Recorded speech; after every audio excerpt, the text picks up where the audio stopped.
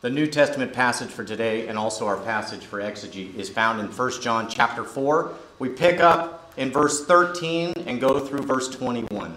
1 John chapter 4 verses 13 through 21. The title for today's passage is Assurance by God's Spirit. Let us go before the Lord in prayer.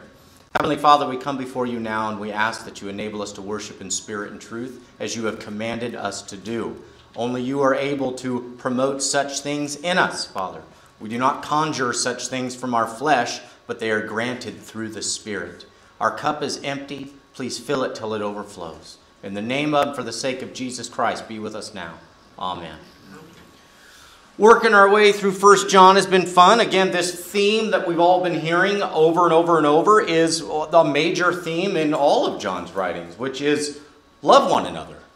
You know, show grace by your love. Show God's love to you by other people showing you love. I mean, love seems to come up and up and up continuously in John's writings. And I love it because other writings in Scripture, that's not their primary focus. There's other things. God was justice. God is mercy. There's all sorts of things. And when we go to the Bible as a whole and read it as a whole, we'll get the whole of God. If we just stuck in one area, we'd only get one piece. And that's why this is the complete and holy canon. All 66 books, as Rob was saying earlier, the Old Testament still matters. In fact, I don't even like calling it the Old Testament. I call this the Testament. And it just, because you can't divorce the New Testament from the Old Testament. So anyway, I don't want to go on a tangent there, as you know I'm prone to do.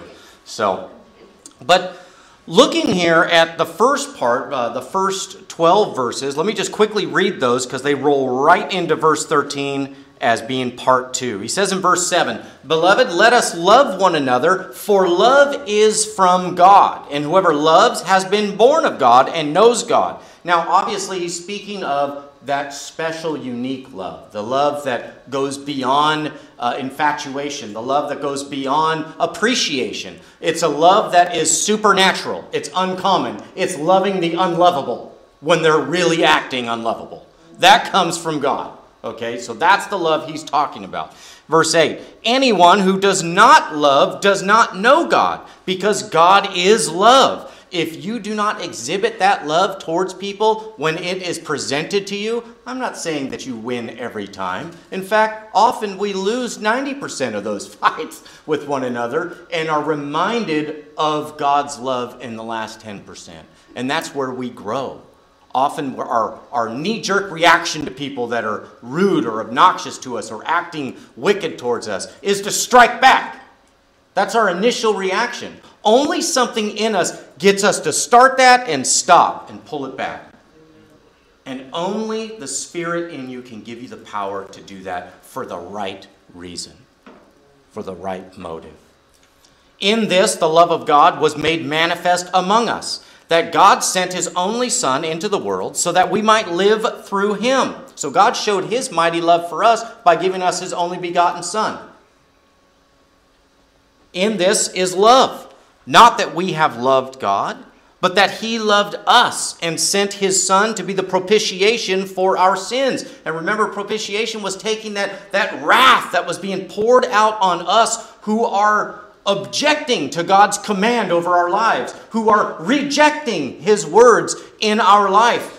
That wrath was coming for us. Jesus not only takes that wrath onto himself, but then doesn't leave it there. He turns it into God's favor and puts that into you. So now God doesn't look at you with his wrath. He looks at you with the same look he looks at his Son with. Are you kidding me? That is amazing. I love Jesus. "No one has ever seen God," he says. "If we love one another, God abides in us and his love is perfected in us."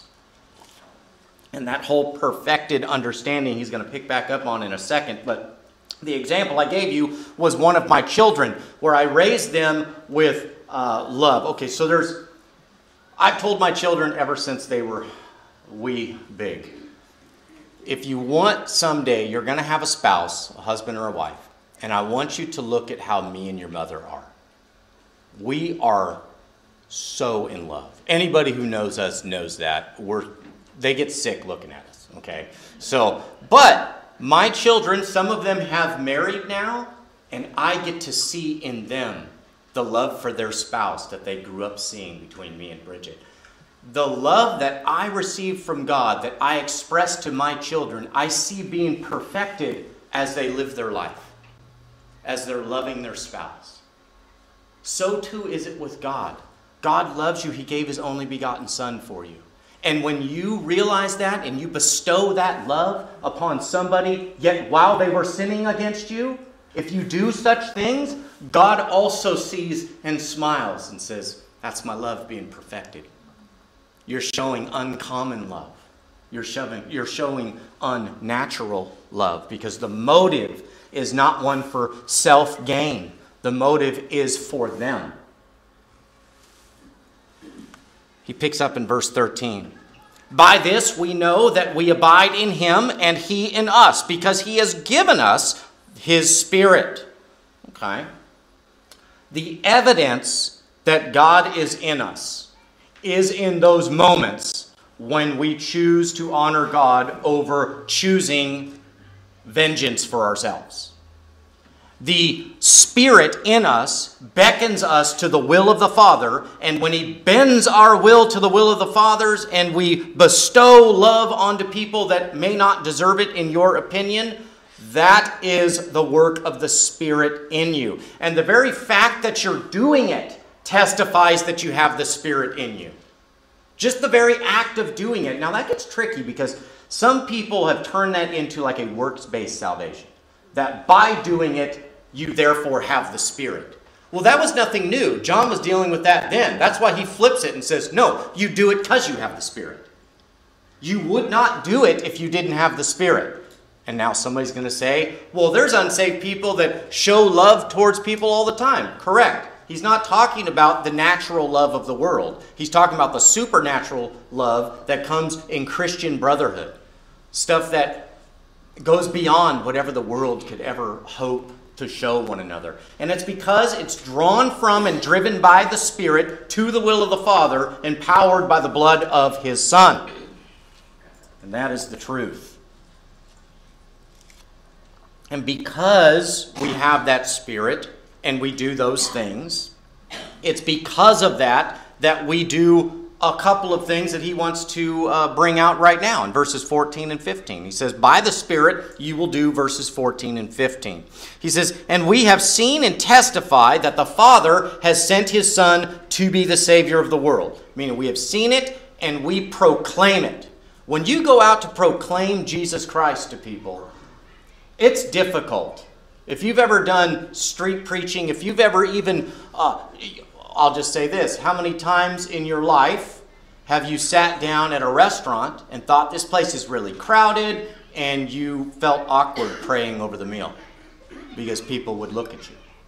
I'm sure that's happened to everybody here at some point in their life, okay?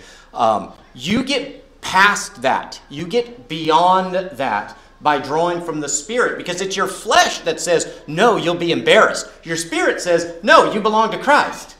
Show it. So too, when you speak about Christ, you may go to family functions where you're the only believer in the room. And there's 50 people there at some family reunion. I don't want you to say, wow, I'm in like a den of robbers and thieves here. I want you to say, no, whoo, 50 people I get to talk to about Jesus. Till they kick me out. So that's how we need to turn our minds towards Christ. And we only do so by the power of the Spirit. We can only proclaim what we have seen. Now look at verse 15. Whoever confesses that Jesus is the Son of God, God abides in him and he in God. Think about that. There's lots of people. Some of them will knock on your door and give you a magazine that tell you they believe in the same Jesus Christ as you do. No, they do not. The Jesus Christ that we proclaim is the only begotten Son of God. Period. He shares no authority with anybody else on his throne. No person in heaven or on earth can dethrone him or even equal themselves to him. It is Jesus alone that reigns supreme. Yes? God is good. Amen. Now, I want to show you, because a lot of people have said, well, John is so lovey-dovey. You know, he's not really theological in his writings. I just want to cry when I hear that. It's all over the place. So I'm just going to show you one today. All right. If you look back in verse 2 of chapter 4, you're going to see the first part of him saying that in order to belong to Christ, you must affirm Christ's humanity. Look at it. He says, by this you know the Spirit of God, that every spirit that confesses that Jesus Christ has come in the flesh is from God. Now look at verse 15. He says, you must also confess that he is deity. Whoever confesses that Jesus is the Son of God, God abides in him and he in God. In order for you to have a right relationship with God, in order for you to trust in the right Jesus, you must proclaim that he was both man and God, two in the one person of Jesus. And if you depart from that, you're speaking of a different Jesus. Okay? So important that we know these things. The love that comes from God through the Spirit comes because of this Jesus, not because of some other Jesus. Now let's pick back up here. Verse 16, we see that we get this assurance of our own salvation even. And that's going to be a theme till we get to verse 21. That this comes from the Spirit alone. He says, so we have come to know and to believe the love that God has for us. God is love, and whoever abides in love abides in God, and God abides in him. You can't even utter those kinds of words without the Spirit in you testifying against your flesh. Because as you read those things, the things that start to pop into your fleshly mind are, I'm not good enough. Did he see what I did earlier? Does he know how bad of a sinner I am? If anybody around me knew my sins, they would flog me in the town square. Your mind starts to undo what has been eternally granted to you. Eternal life from the Father through the Son. That's already yours. It's not going anywhere. But your flesh can convince you that it's not true. That it wasn't for you. The only way we can combat that is through word and sacrament. They are the food for the soul that gives us assurance that in fact God has not abandoned us. We are not more powerful than God and can peel his hands off of us. Okay? What does Romans say? No, not one of you is good. Not one of you will seek after me. That means he came after you. That's how much you're loved. He came and conquered you. Wow. While we were sinners, Christ died for us. Look at verse 17. We see this love perfected phrase coming back up. He says, by this is love perfected with us. Meaning by the Spirit and us drawing from that and growing in our faith and growing in our showing of love to one another, that the love is perfected in us, with us, so that we may have confidence for the day of judgment, because as he is, so also are we in this world. Okay. I watched a sermon 5 years ago maybe on this chapter 4 and chapter 5 of John. First of all, I don't know how you can do one sermon on 2 chapters. That's alien to me, as Rob was saying earlier. It's probably going to take us 4 years to get through Isaiah. But I don't understand how the sermon covered that many sections of Scripture in 27 minutes. But it happened. I slow down and I look at this. And this is such a remarkable verse. And yet in that sermon and 3 others that I watched, nobody spoke on this verse. Why is that? Well, because if you don't slow down, you'll miss it. Let's look at it again. Verse 17, 17 and 18. By this, meaning by the Spirit, is love perfected with us, by us acting by the empowering of the Holy Spirit. Why? So that we may have, what? Confidence. When? In the day of judgment. Why? Because as he is, meaning Christ, so also are we in this world. I will never depart from you for the rest of this age, Christ said, as he ascended on high. As you are struggling in this world, so did he. As you're professing God as king over your life, he walks in your midst. Where two or more are gathered, there I am. I call you to worship me every Sunday, Christ says. This is my kingdom that is spreading throughout this world, conquering all. This statement is meant to give you confidence in two things that only the Spirit can make real in your mind. That Christ is with you always. You're not alone. And the day of judgment's coming for everyone. And you'll be okay. You'll be all right. How do I know I'll be all right? Can't you see the love, the uncommon and unnatural love that you're showing people? That's how you know.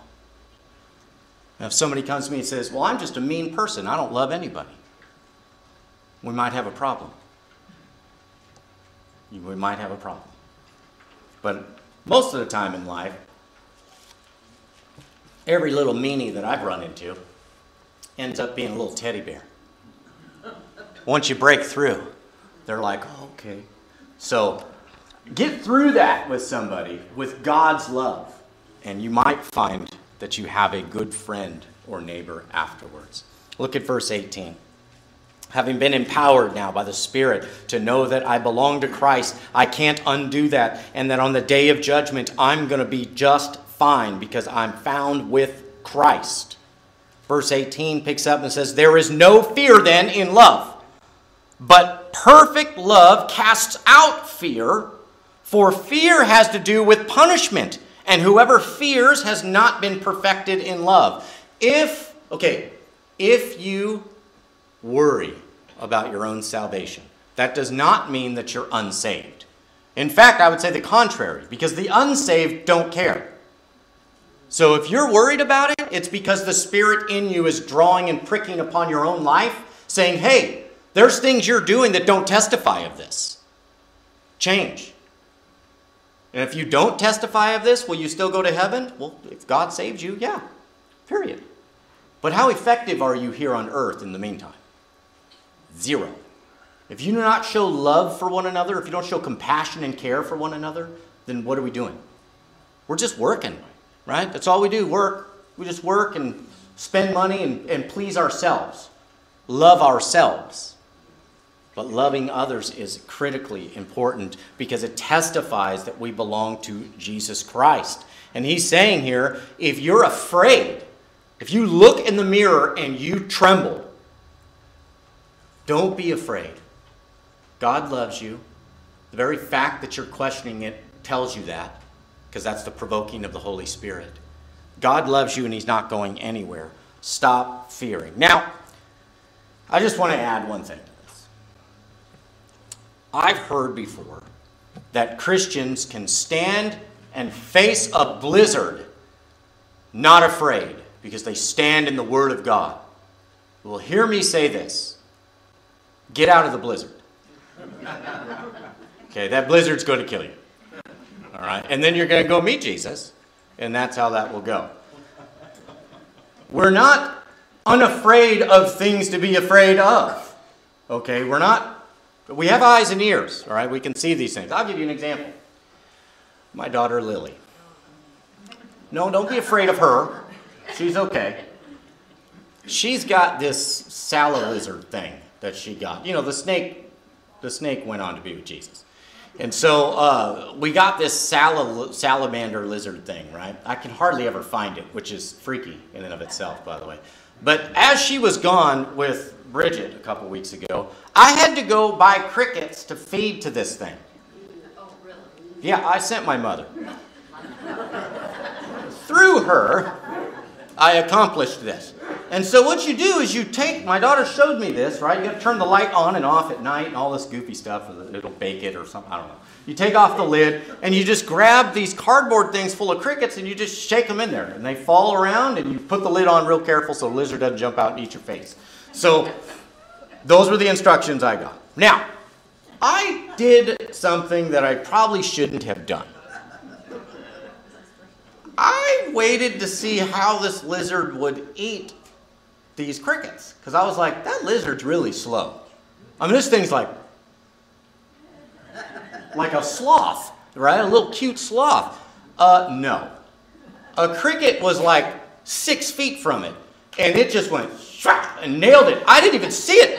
There was just legs sticking out of his mouth. And I was like, ah! What did I do? I thought, oh my gosh, if this lizard gets out, it's going to do that to my eye. It's going to snatch my eye right out of my face. It can do it. I saw it do this to the cricket, Miss Annabeth. You're looking at me like I'm not being serious, but I was truly concerned.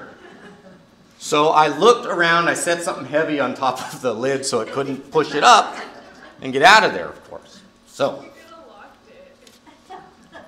I wasn't thinking straight. Okay, I was running. It's called the full tilt boogie. All right, I wasn't running straight. Now, why do I share that? Because that's a genuine fear for someone like me. All right? Should I stand there and look at the lizard and be like, I am not afraid of thee. I stand in Christ. It's going to eat my eye. And I'll go to heaven with just one eye. That's fine. There's things to be afraid of, and it's okay. So we don't get silly with, these commands. At least I hope not. God's love is perfected in us, again, as we show this love to others. And in fact, the Spirit begins to alleviate over time our fears of death. I have spoken to so many people over the years that were healthy and then weren't. And when I get into those conversations with them, I see something that happens. And it gives me such joy. I see fear go away. I see it go away. And almost to the person do I hear, I can't wait to go see Jesus. Now I'm talking about believers. Unbelievers, I've seen the opposite.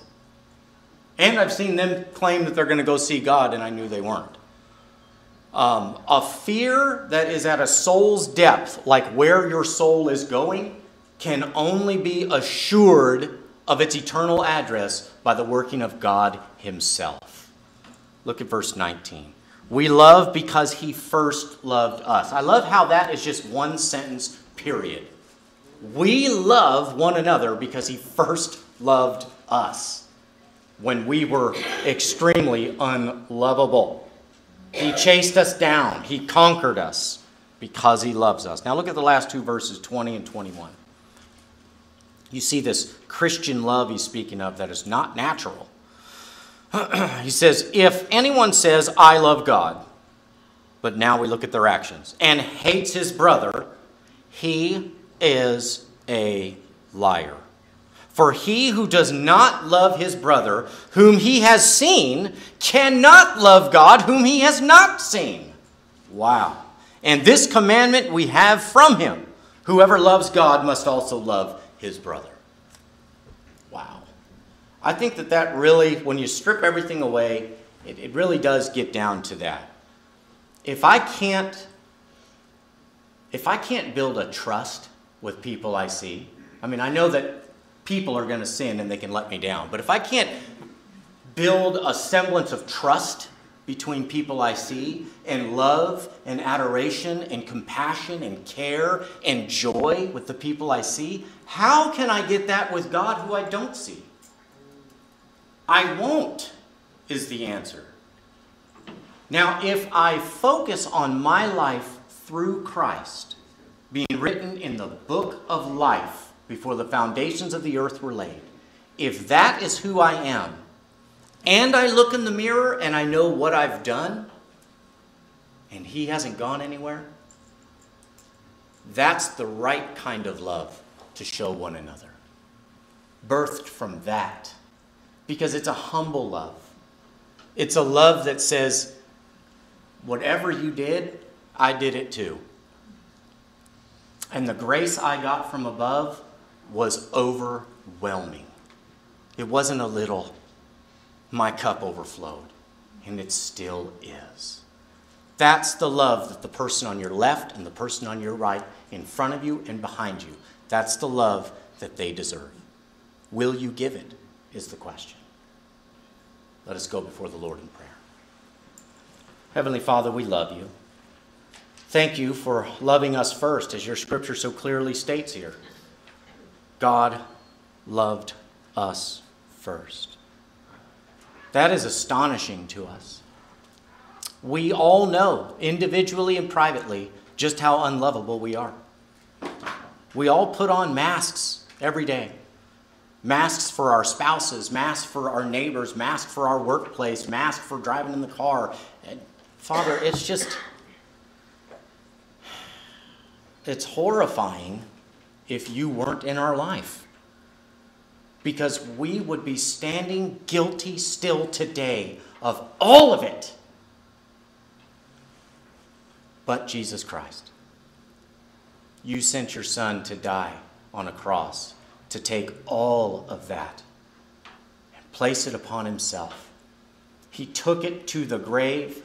He rose again and left that stuff in the grave. And what did he have? His righteousness. And he then put that into us. He imputed his righteousness to us. We are not worthy. And yet you did. You are good. Continue to shape us into the image of your Son. Teach us to love one another. Pull upon us, Father, in those once in a while moments where we would normally just pop over something. Let us get just 10 more seconds of showing grace. Then a minute next time. Then an hour. Keep growing us in this way because we want to show your love perfected in us. We want to be that light to all the people in this world that offend you and are offended by you. We want to show your love transforming us and the impact it has on them. Why? So that they'll turn and say, I've never seen that. What is driving this love and this grace in you? You had every right to lash back out at me for doing this or thus. And you withheld and instead showed me love. Where does that come from? Oh, Father, that's our opportunity to tell them all about you and your Son. That's why you do these things. Continue to grow us in this way. Make us stronger, Father. Make us not be ashamed of you in public. Make us proclaim your name wherever we go. If not in word, then in deed. If not in deed, then in thoughts. In all of these ways, we need improvement every day until you bring us home. And by that improvement, do we show that you're in our life. And as we see the improvement, does it give us assurance that we have everlasting life? Because the God of everlasting is working personally on me. Hallelujah. In the name of, for the sake of Jesus Christ. Amen.